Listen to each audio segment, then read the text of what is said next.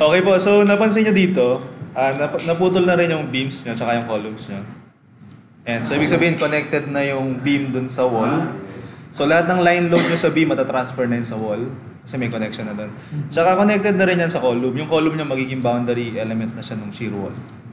And then yung bottom ng wall nyo, mayroon ng mga nodes, meron na kayong pagkukuhanan ng support reactions para sa design ng footing.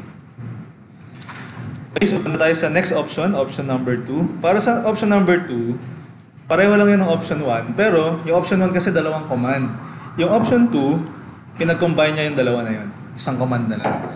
So no need na mag-add plate, no need na mag-generate mesh pa. Diretso na siya. So ang gagamitin nyo po, nasa geometry menu yun. Ito ba yun? Generate surface mesh. Yan, isang command na lang. Yan yung option 2. Yan. Generate surface mesh. Dito na lang siguro ako maglagay. Dito sa next wall.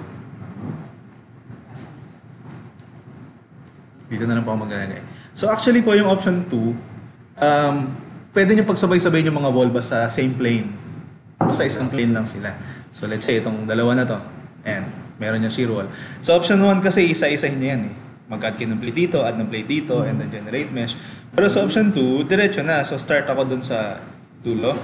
Meron pa palang pinagkaiba. Kanina po, ang kinlink nyo sa option 1 ay yung 4 na corners. Dito sa option 2, kailangan maklose nyo yung perimeter.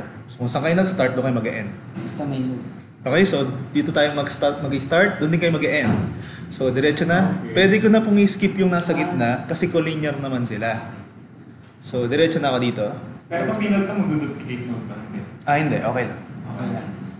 So, dito, diretso ka dito. Then, close nyo lang. Tapos, diretso na siya sa mesh. So, ito na yung generate plate mesh kanina. So, bypass na niya yung dalawang command. Isang command na lang. So, quad ulit po. Then, okay. And then, same process katulad kanina. Times 2 and then round up. So, 16, then 6. 16, then 6.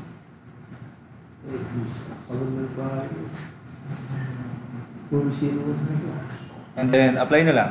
So, kung tatanong nyo po para saan to, bakit meron pang element type triangle, tsaka quad, itong dalawa na to. Kapag, by default, quad. Kapag quad yun, makikita nyo po, para katulad ng kanina, puro composed of 4 noded plates. Pero pag sinelect nyo po itong triangle, pero natandaan nyo po, quad plate yan, yung, after nyo po i-divide sa ganon, i-divide pa niya diagonal. So, yun yung function naman itong triangle na yan. Okay, so quad tayo, then apply, then yun po. Okay na. Okay, then pansinin nyo po, in-skip natin yung column na to. Hindi ko kilik to. Pero, dinivide na rin yan. So, walang problema. Okay lang mag-skip ng node. Di-divide niya yan.